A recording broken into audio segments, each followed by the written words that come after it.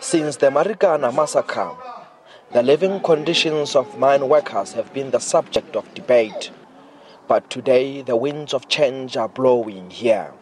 The employee home ownership scheme by the mine and the National Union of Mineworkers will see each beneficiary paying only 2,700 rand per month to cover the bond, taxes and rates for a house worth 500,000. This is the achievement. This is the milestone. We are very proud. We are very happy.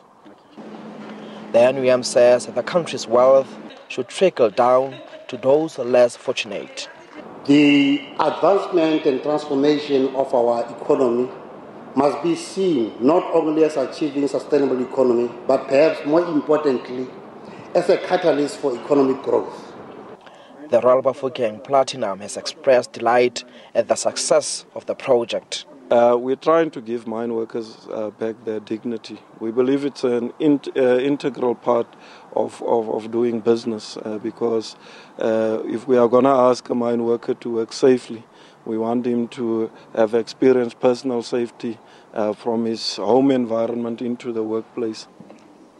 Over 2 billion rand has been set aside for the second phase of the project.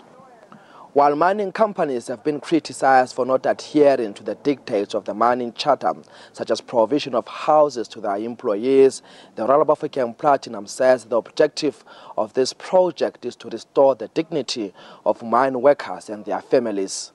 Selo Tatai, SABC News, Rustenburg.